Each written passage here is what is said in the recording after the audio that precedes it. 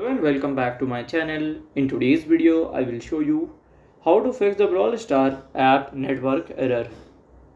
So let's get started. So to fix them, you have to follow these easy steps. So first you have to go here, click on this like app info. Then here you can just go to the storage. Then you have to go to like clear cache. Then here you have to open it again. And then it would be fixed. So this is how to fix the Brawl Star app network error. And if you find this video helpful, make sure you like, subscribe and share the video. Thank you for your watching.